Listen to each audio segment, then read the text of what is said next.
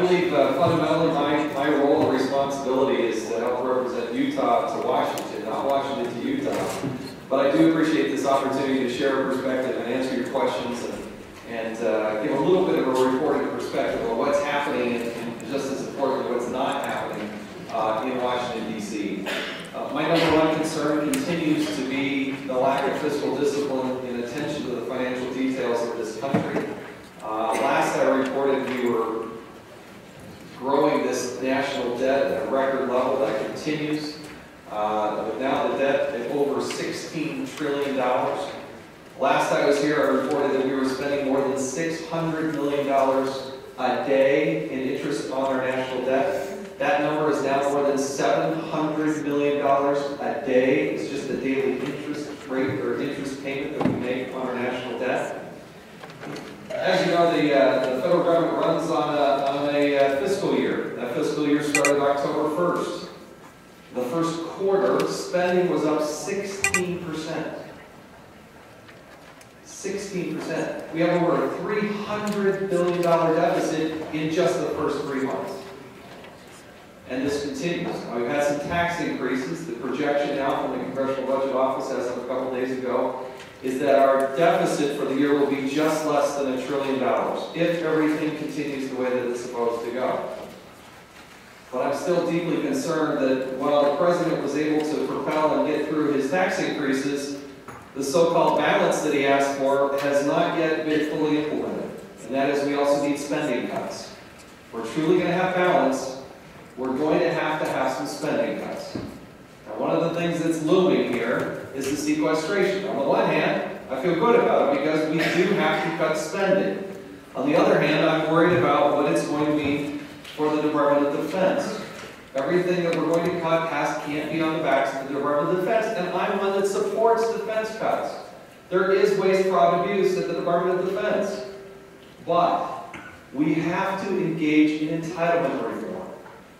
The reason we have a 16% increase in spending is because entitlements. And we have to understand where we are with entitlements. Let me give you just a few statistics. One of the concerns is the number of our citizens who are claiming disability. Back in 1987, about 2% of our population was on disability. Today, that number is in excess of 4.6%. Now, I feel for the people that can't take care of themselves. Of course, we're supposed to have a safety net to help take care of them. In fact, I went up earlier this year to go visit the Utah School for the Deaf and Blind. I was so impressed at what they do and how they do it. That is just a remarkable facility. Of course, we're supposed to do that.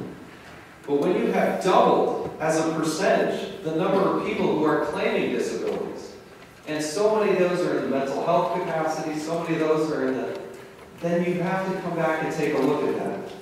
Also deeply concerned that over the last 10 years alone, 10 years, there are 30 million more Americans on food stamps.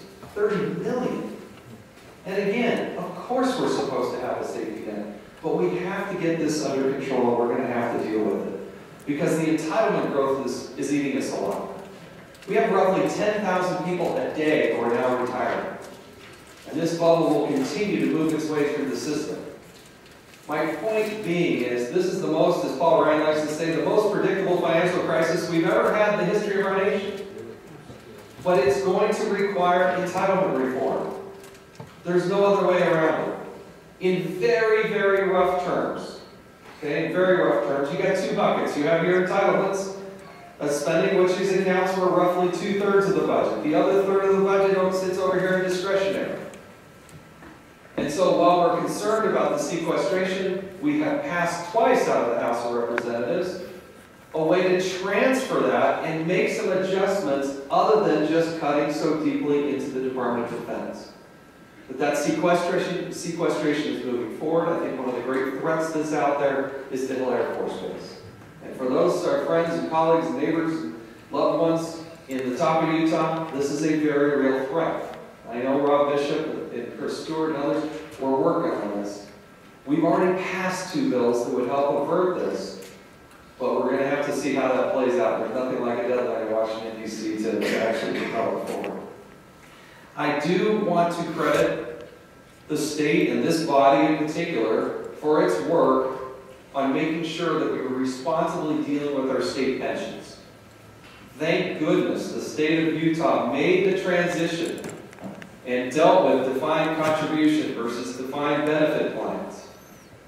Now, the very first bill I introduced in the last Congress, and I'm getting ready to introduce it again, is a resolution that says, states don't look to the federal government to bail you out. But unfortunately, some other states, Illinois, for instance, has a $98 billion unfunded liability. They have not made these tough decisions. They have not made this transition. California has over $100 billion in unfunded liabilities. My concern is that they're going to suddenly come looking to the federal government to bail them out, instead of doing the right and appropriate thing like we did here in the state of Utah. I think it's one of the great threats to our nation. And I think you're going to see a whole series of bankruptcies roll across this nation. But we cannot lean solely on the federal government to bail these people out. Now, one of the great opportunities that we have out there, because not everything is grim, is in the world of cyber. I'm on a couple of committees that overlook cyber, and I can tell you that the high-tech industry as a whole is a real boon for the state of Utah. We have great companies here, expanding and growing, companies like Oracle and Adobe, and some of our homegrown companies, and Vivint and others, that are growing and expanding and creating real jobs and great income for Utah families. At the same time, I can tell you in some of the classified hearings and meetings that I have been in my 4 short years, I have seen an escalation of concern from those that watch this cyber traffic on a daily basis, that this country continues to be under attack. I cannot stress enough how serious this situation is. If somebody was going into our banks as an armed robber and trying to steal money, we would send every resource we could to take care of it. But when it happens in the dead of night, it happens over these cyber waves, then you just don't have the visibility to it.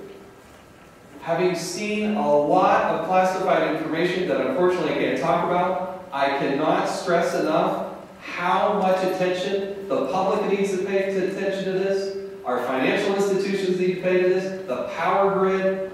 These are things that our senior people at the Department of Defense, at the NSA, and others continue to tell us is a very real and immediate threat. And I would continue to make sure that you stress that, and when it comes across your table, please pay attention to it, because it is in a very serious state. But again, for our economy, Utah's at the forefront. I think we'll continue to attract California-based companies and others, and they're going to find that Utah's the best place to do business. I also believe that one of the great opportunities we have here deals with our lands. I like the vision that was put forward by the governor, and I like the idea that we don't have to buy into this false choice that if we want to have energy development, we're giving up on protecting our lands. And then conversely, we can protect our lands at the same time we are able to do some energy development. I'm working closely with Rob Bishop and Chris Stewart, who's new and just joining in this effort. I think you'll see us introduce a package. We're working very closely with the county commissioners who are critical of this process on a county-by-county basis. But we have to make some we have to make some decisions relating to our lands so we can grow and expand the recreational opportunities and economy that's so important to our state. We continue to enjoy those lands, but at the same time tap into the energy resources that really is going to fuel our future, provide opportunities and revenue to the state, to create the win-win that this nation needs. And again, I am eternally optimistic. I just am. But I have to tell you that Washington, D.C. has said many times before, it's a mess. It is an absolute mess. But we want to be part of the solution. We don't want to be just part of the problem. We're going to have to come together on entitlement reform. We're going to have to come together on some of the financial, because if we don't get the financial equation right, we'll never, ever solve the other challenges that are out there ahead of us. I'm on 3 committees. I'm on Judiciary, which I've been on in the past. I do think we'll see some movement on immigration. I think I'm also on Homeland Security, which is new for me. I am on the Cyber Subcommittee. I'm also on the Counterterrorism Subcommittee with Peter King. And then my favorite committee, which is the Oversight Committee. The Oversight Committee, we have jurisdiction over literally everything but I'm the chairman of the Subcommittee on National Security, Homeland Defense, and Foreign Operations. And so I want to just end my comments before you take questions by saying I cannot be more proud of our Utah National Guard and the men and women who served in the armed services. I have traveled across this world and across this globe. There's not a place that you go to every once in a while you have somebody pop up and say, hey, I'm from Warren, or I'm from Layton, or I've met some Marines out in the toughest parts of Afghanistan, and these three kids came up, and one of these Marines was from Springville, and he couldn't have made us more proud. I cannot thank the Utah National Guard for what they do and how they do it, and I hope our communities continue to take care of those families who are serving and giving everything away from their families. I still think we can do a better job there as a community, but they make us proud and do amazing work around the globe. So, Mr. President, I appreciate having you here, and I'm happy to answer any questions you might have. It's a pleasure to have you here, and thank you. Questions for Congressman Senator Hilliard? Thank you. Welcome all. Thank you. Let me just ask you two questions that I hear a lot. As you know, we're in the process of trying to put a budget together. Our Constitution requires us to be out of here on the 14th of March. And the logistics of preparing a budget means we have to be well done before the 1st of March. Congress apparently has taken sequestration and said, I think March 1st is the deadline. I'm trying to find out what really would be impacted if the sequestration goes into effect. As I understand it, a lot of it is in the bill itself, for those agencies to be spread out. I think it would be helpful for us, and me especially, but for the body, to have some idea of what exactly areas would be pinpointed. I talked to Veterans Affairs the other day and said, well, we're exempt from it, so they're not impacted. The second question I have is I have people come to me and say, you know, you're idiots for not taking all this federal money, because eventually we're going to have to pay it back, and so we've given it all to all the other states. We don't take any, but we're going to be responsible for paying part of this back. How would you respond to that second question? Those are two areas I want to talk about. The budget process is probably one of the most frustrating. In the United States Congress, I'm so frustrated with the United States Senate. It's been 4 years since the Senate has passed the budget. Now, the way it's supposed to work, as you know, is the House passes a budget, the Senate passes a budget, and inevitably they're different, but then you can go to reconciliation and you can get past some of the other rules that are there, because in reconciliation you only have to get to a 50+1. You don't have to get past the cloture and the 60-vote threshold. But when the Senate never even passes a budget, you can see where there's a problem. Now, the President is also required by law to submit a budget. And for the third time, the President's budget is late. We don't have it. It's still not there. It's required by law to be in by a certain date, and he missed that date. I don't understand it, but that's the reality of what we're dealing with. I will tell you, though, in 4 years in a row, the President submitted his budget. Not a single person in the House or Senate, Republican or Democrat, has ever voted in favor of the President's budget. So the budget process is broken down, and the entire time we've been there, we've operated on these continuing resolutions, which is the worst possible way to do things. Now, in the House, we have passed the budget in the last 2 years, and we've tried to operate in that. But we have not only sequestration, but we have the continuing resolution that also expires.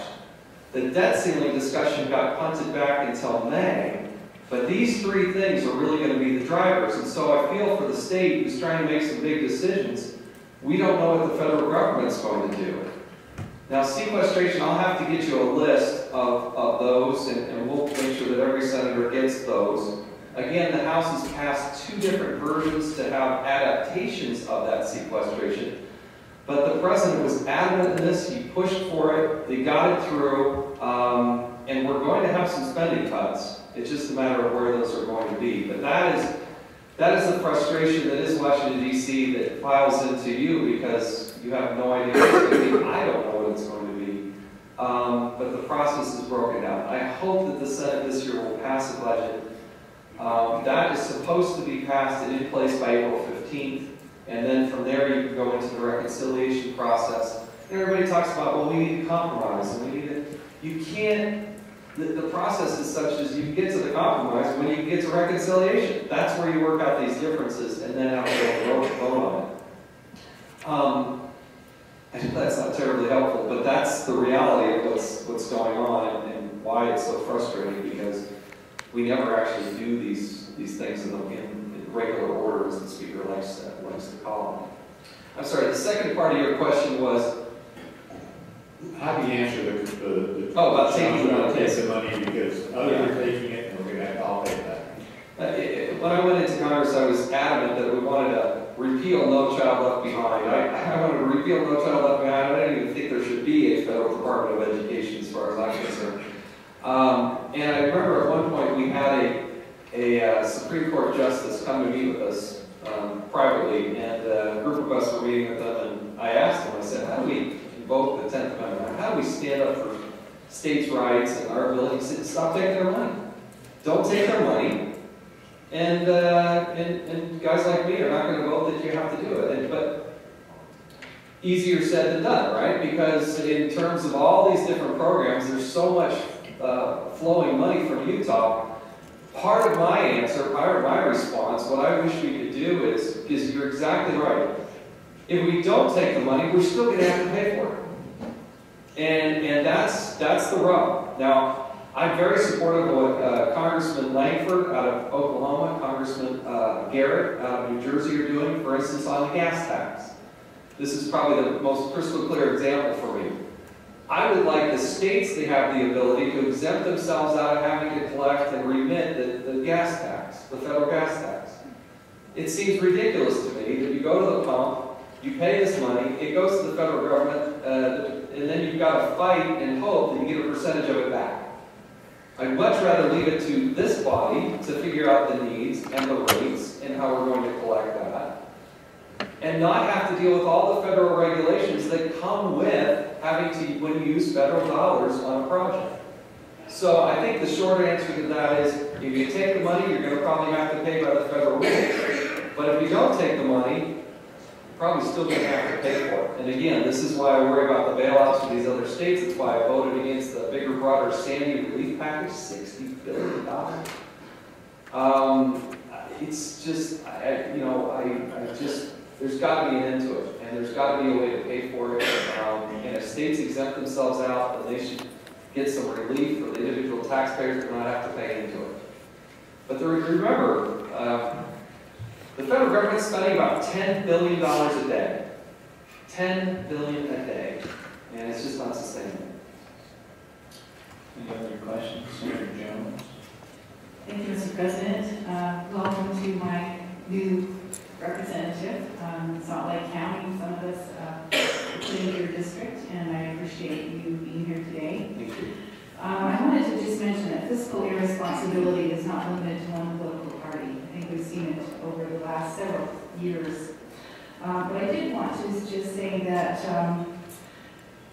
I think the challenge is, how do we get people to know that it's a shared sacrifice? It seems like those that squawk the most about getting federal money and the deficit and so forth are the very people that are expecting new roads, tuition, federal programs, Pell Grants, those kinds of things. And I just got out of my Higher Education Appropriations Committee, and UVU, who's one of our great institutions in our state, was lamenting that they need more money because some of the federal programs for tuition are probably going away.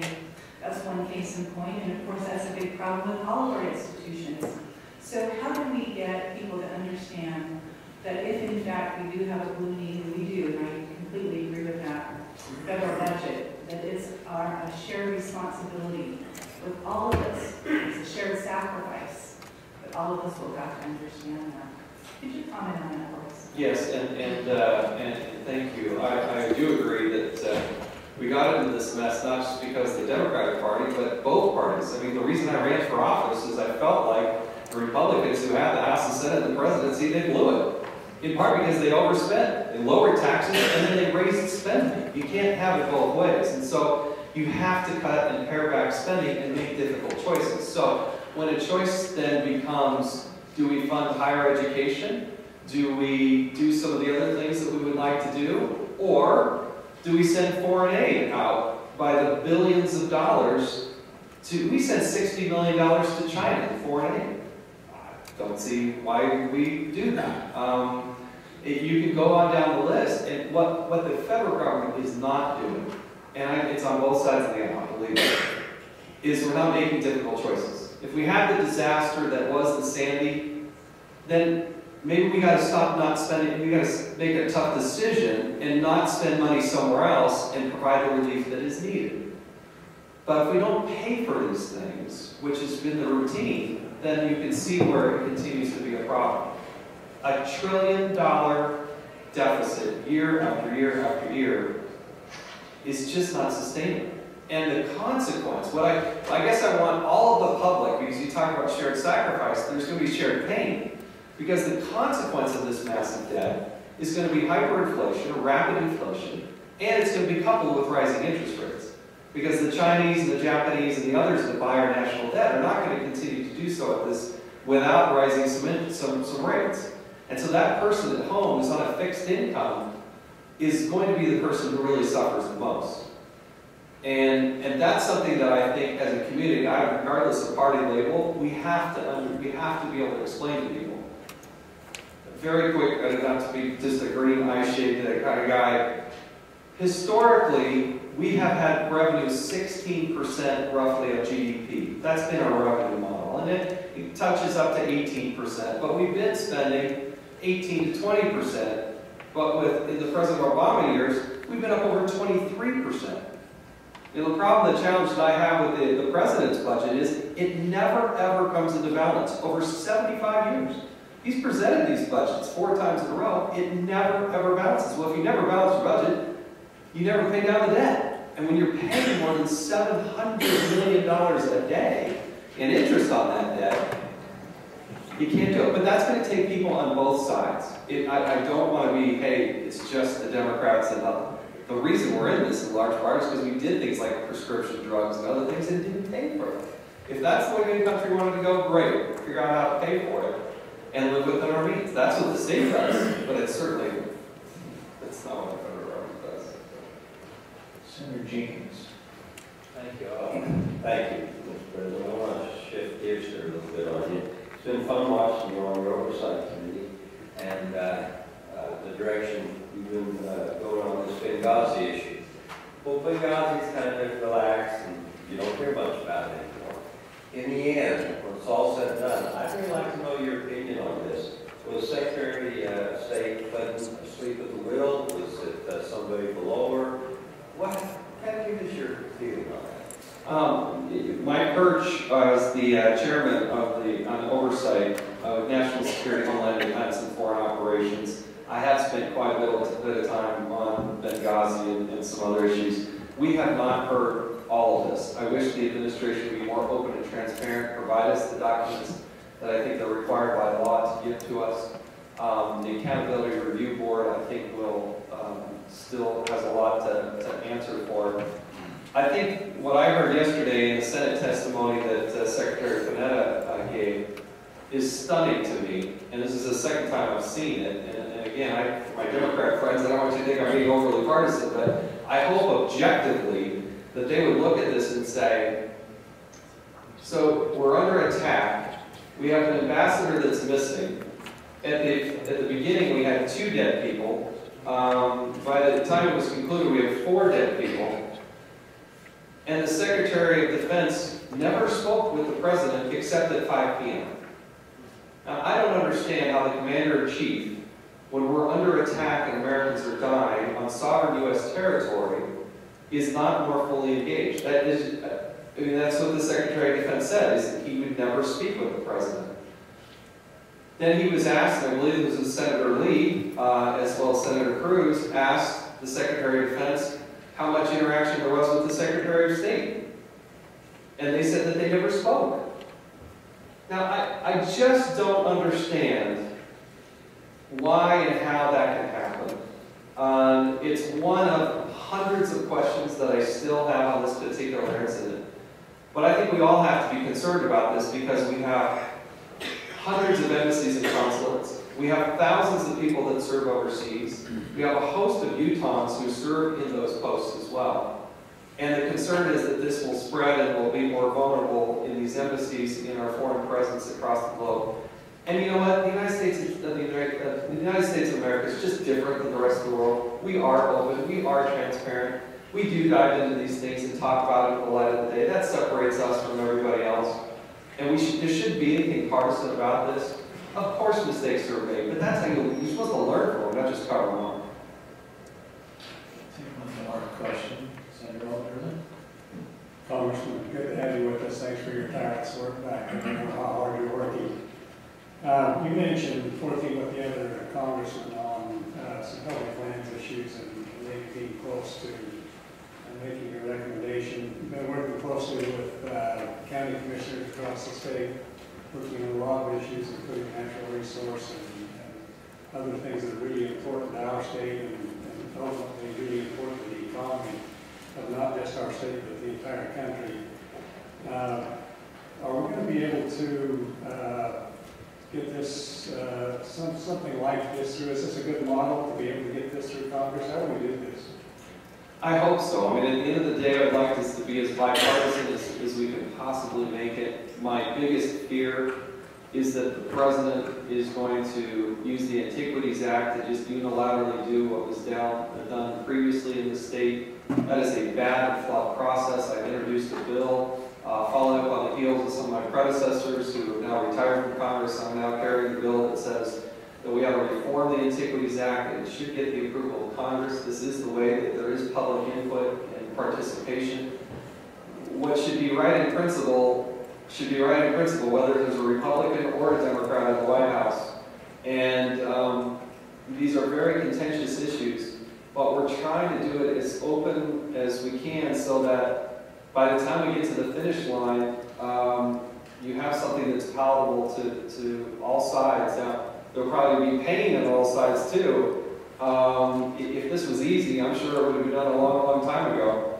But our engagement, I think, at the county commissioners level, making sure that the counties are engaged in these processes so they're not just waking up one day surprised.